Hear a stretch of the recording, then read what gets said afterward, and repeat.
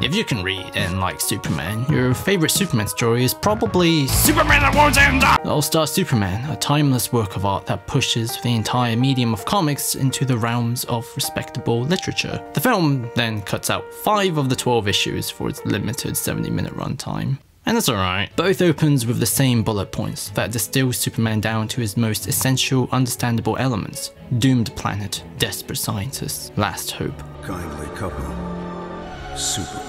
So immediately we're made aware of how mythic his basic and essential ingredients are, and how familiar we've become with Superman stories. Lois even writes her article about him saving scientists before it even happens. We don't know that yet, Lois.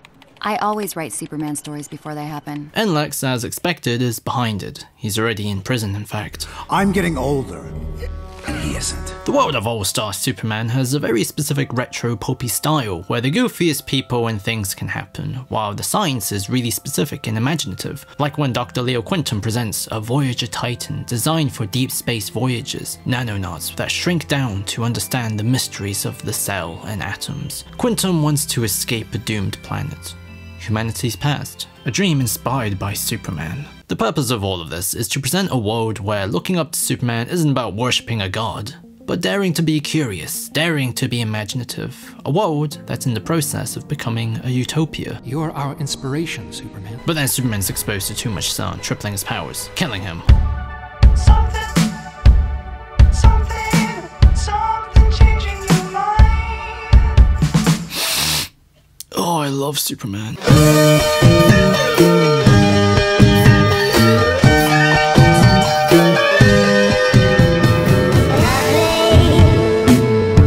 You want me to be? Tell me, what do you see? Superheroes are not real. Breaking news, I know. And instead of trying to make them real, why don't we embrace their impossibilities to give ourselves the imagination to be better? All-Star Superman is about many things, but what personally really touched me was its complete and total subscription towards this. Superman is the man of tomorrow because he can accomplish anything, and in doing so, he teaches us to dream bigger. And I thought, really, the basis of Batman for me is Batman always fights death. Superman always fights the impossible. All while being a really nice guy, because the comic is also a character study of someone who should be cynical. He's dying and there's nothing he can do, but in Superman's final days, he continues to be naturally compassionate. There's a cut moment where Superman stands in front of a mirror, struggling to figure out how to tell Lois he's dying. And as he slouches in the Clark Kent way, the mirror still shows Superman standing. The disguise is the ideal. Well, I can see how you'd make the mistake, but despite this great bod, I'm not Superman. This is what's important to him.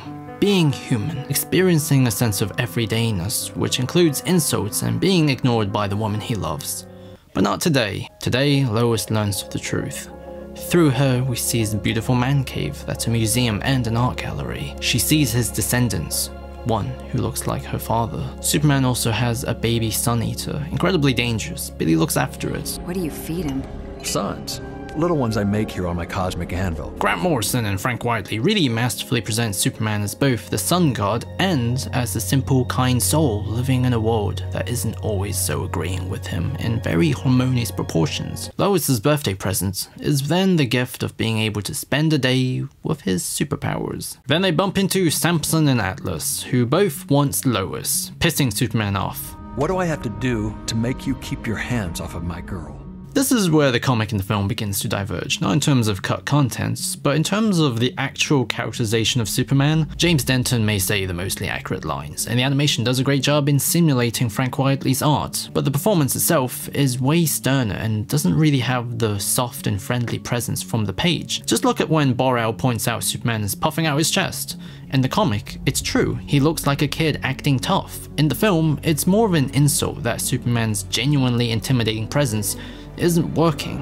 But you don't have the best interest of this planet's people at heart. And this is you puffing up your chest. As a result, the stuff with Samson and Atlas, Superman comes off as being very weirdly possessive. I don't like you much, Samson. Anyways, Superman answers the unanswerable question to save Lois, because these two jerks lured the bad guy over. What happens when the irresistible force meets the immovable object?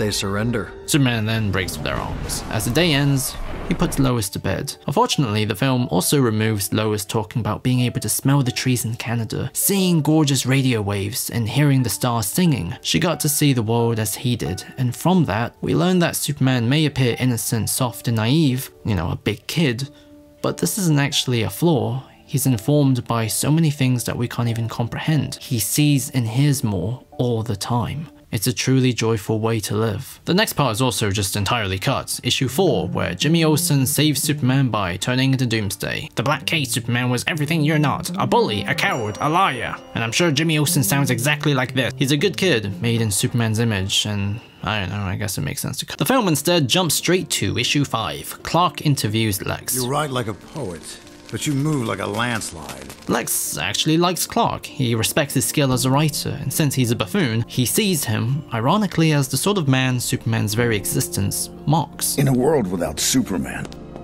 you're humble, modest, comically uncoordinated. The unattainable Lois Lane might have noticed good old Clark, pining away in the corner. Human.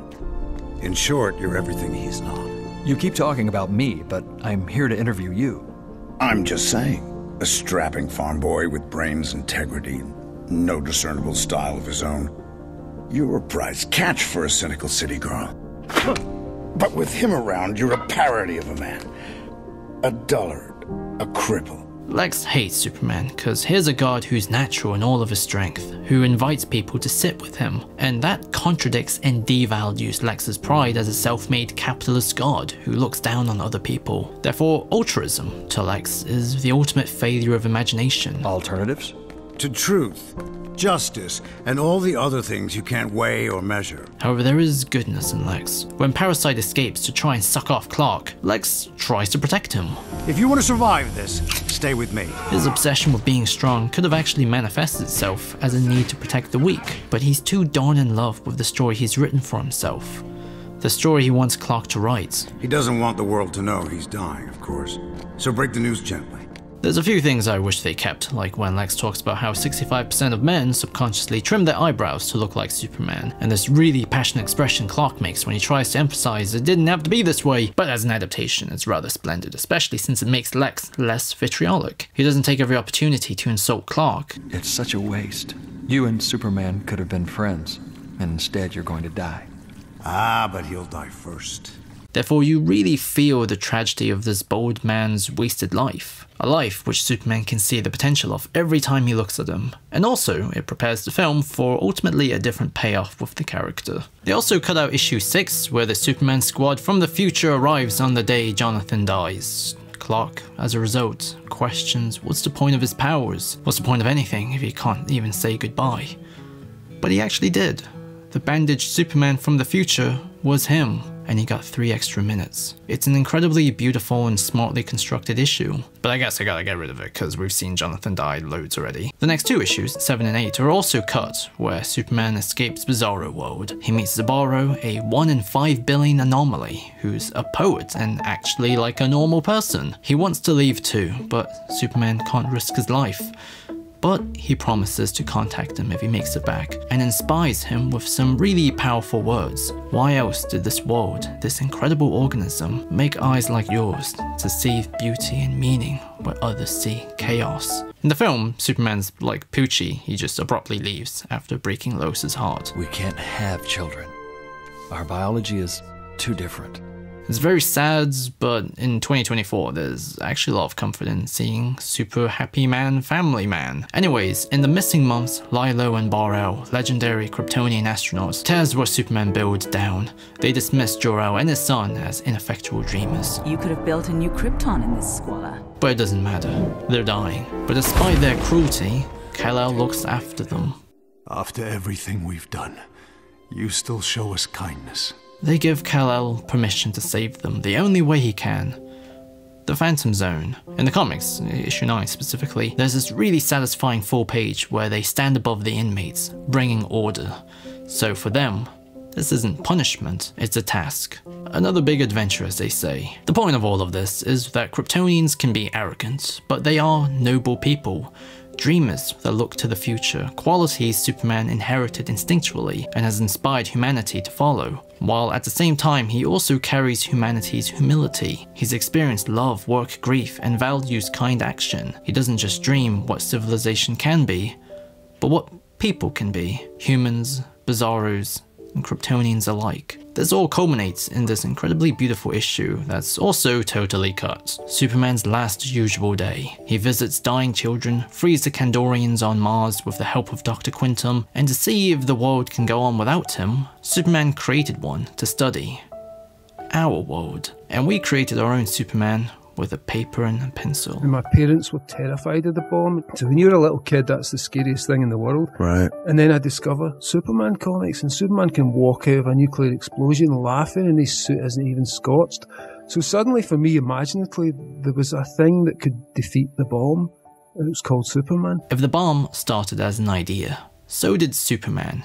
He can be a better idea. He's not just here to fight the bad guys, but he's here to hug us, tell us we're stronger than we think. Lex gets zapped, but he drinks the super serum beforehand and starts killing everyone. He's been secretly working with Solaris, the asshole sun. Luthor's secret ally has finally revealed himself. As a result, Earth's sun is now poisoned, so Superman leaves with his robots joining him out of loyalty. The Sun Eater also aids, but they're all killed. So Superman is so angry that he takes the opportunity his friends gave him and tears Solaris until he pleads for mercy. And in the film, he replies, I don't think I have any left. Which is pretty f***ed up, because that's actually the exact opposite of the comic, in which he says, by the 24th century, I'm told you'll have been rehabilitated to work with humanity instead of against them. Rehabilitation begins here, Solaris. Lex attacks. Clark enters the afterlife, where we have one of my favorite Superman scenes ever, which the film, of course, cuts out. Superman wakes up on Krypton, where Jor-El explains how, because Kryptonian cell structure has adapted to store energy, Superman's death is actually him mutating to a new stage.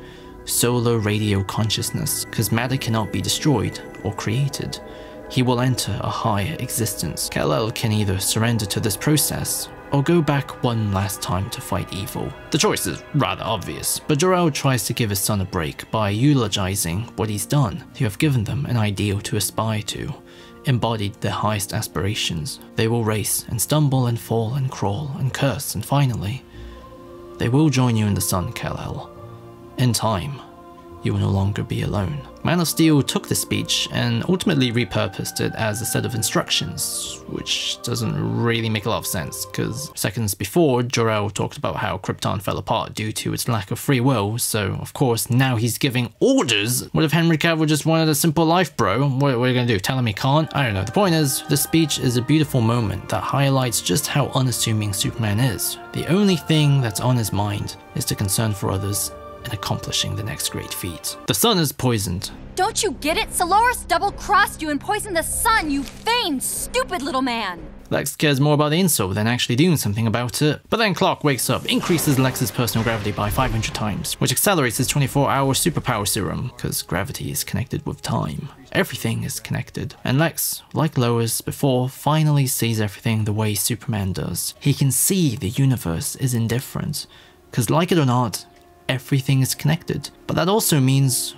all we have are each other. And this is how he sees things all the time. Every day. It's a cruel joke. The mechanistic clockwork of reality hinging on a precious, impossible defiance of entropy, on life. And the clockwork doesn't care. It's like it's all just us in here together. We're all we've got. As Lex cries and realizes, Superman kisses Lois for the last time. His last great feat is flying into the sun, purifying it. Time passes, Lois believes he's coming back, and Lex accepts his imminent execution, but he tries to make things right just a little bit. He gives Quintum the Kryptonian genetic map he reversed engineered. Of course, it will require an ovum from a healthy human woman. In the comics, Superman actually did that, alongside instructions on how to combine human and Kryptonian strands, which leads to the most important Superman line of them all. This is how much I trust you, Leo. Thank you, Superman. Thank you indeed. As a result, comic Lex is just kind of described as being faded and small. But either way, the future is secured. There is a Superman 2. The world is saved from its past by the Man of Tomorrow.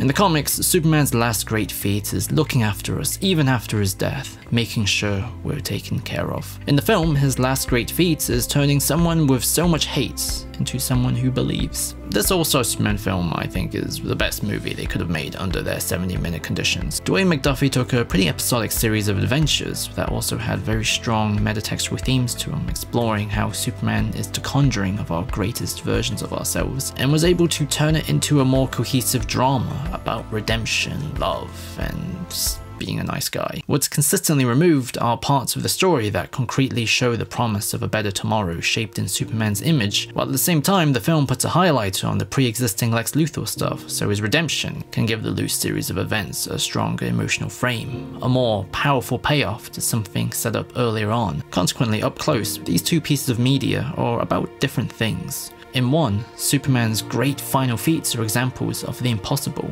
He's not just a person, but a dream, the face of tomorrow. In the other, his great feats are things Lex could have accomplished too, if he cared enough, and the fact that he wasted his entire life so many times makes that all the more tragic. You're right. But that also creates a different satisfaction to the fact that it's him that secures Superman's future. But I certainly had a similar feeling between the two in the end of the day. We can invent so much as human beings, and the idea we would conjure someone so much better than us to lead our imagination and work so hard to keep him alive, that is truly a precious thing. In Superman, some of the loftiest aspirations of our species came hurtling down from imagination's bright heaven to collide with the lowest form of entertainment. And from their union, something powerful and resonant was born, albeit in its underwear. He was brave, he was clever, he never gave up, and he never let anyone down. He stood up for the weak and knew how to see off the bullies of all kinds. He couldn't be hurt or killed by the bad guys, hard as they might try. He didn't get sick, he was fiercely loyal to his friends and his adopted world. He was Apollo, the sun god, the unbeatable supreme self, the personal greatness of which we all know we're capable. He was the righteous inner authority and lover of justice that blazed behind the starched shirt front of hierarchical conformity. In other words, then, Superman was the rebirth of our oldest idea. He was a god. His throne topped the peaks of an emergent dime store Olympus, and like Zeus, he would disguise himself as immortal to walk among the common people and stay in touch with their dramas and passions. I'm gonna end this video with that big quote from Grant Morrison Supergods. Because of course I would.